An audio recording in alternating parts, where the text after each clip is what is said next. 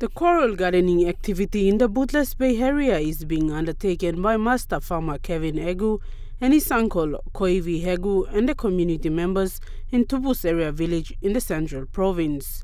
The reef restoration activity is sponsored by Kaima Foundation of Brisbane, Australia. The Climate Change and Development Authority also took part in doing the maintaining work at Bootless Bay upon their visit. CCDA's Adaptation and Project Division General Manager Jacob Ekine says coral provide for life underwater and also they prevent the coastlines from damaging effects of wave action and tropical storms. Ekine says fish live where the corals are and it benefits the people living along the coastlines. He added that it is important to maintain and monitor corals by cleaning and removing algae so corals can grow.